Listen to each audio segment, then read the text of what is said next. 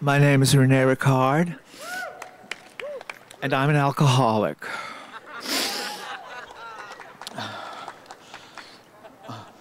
I'd like to read a poem about the recent roommate disturbances at Brandeis University. But since I haven't written a poem about that, I'll read something from my new book.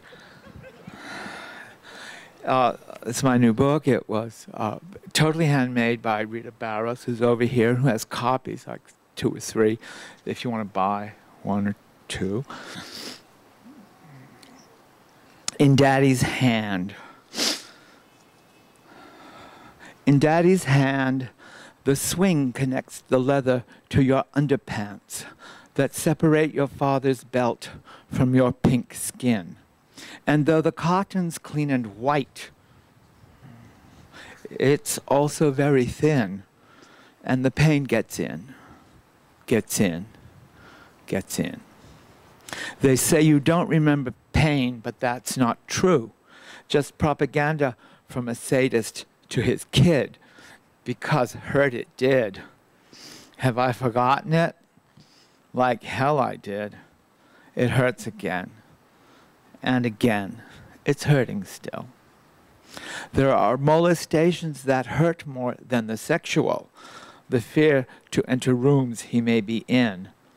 A coffee mug without warning or reason flying straight at you. You're only 6 and don't know what's happening. But then he'll tell you why. Why? Because you looked scared. Now here's a reason to. These strikes and spares do not occur sporadically. They're constant, and the neighbors, your cousins, can't believe you're growing up.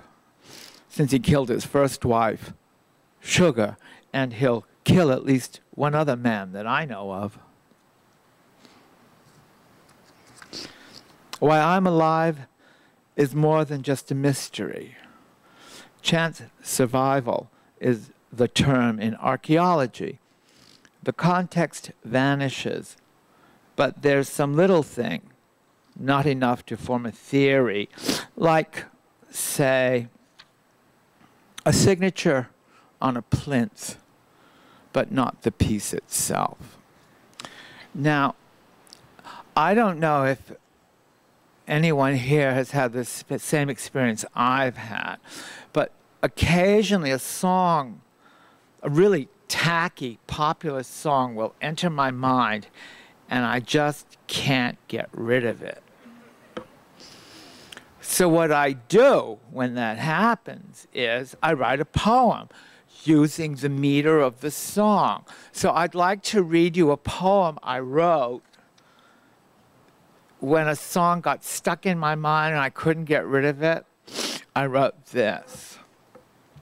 In Daddy's hand, the swing connects the leather to your underpants that separate your father's belt from your pink skin. And though the cotton's clean and white, it's also very thin. And the pain gets in, gets in, gets in. They say you don't remember pain, but that's not true. Just propaganda from a sadist to his kid. Because hurt it did. Have I forgotten it? Like hell I did. It hurts again and again. It's hurting still. There are molestations that hurt more than the sexual. The fear to enter rooms he may be in. A coffee mug without warning or reason flying straight at you. You're only 6. You don't know what's happening. And then he'll tell you why. 'Cause you look scared, and here's the reason too. These strikes and spares do not occur sporadically. They're constant, and the neighbors can't believe you're growing up. Since he killed his like Sugar, and he'll kill at least one other man that I know of. Why I'm alive is more than just a mystery. Chance survival is the term in archaeology. The context vanishes, but there's some little thing, not enough to form a theory, like, say, a signature on a plinth, but not the piece itself. Thank you.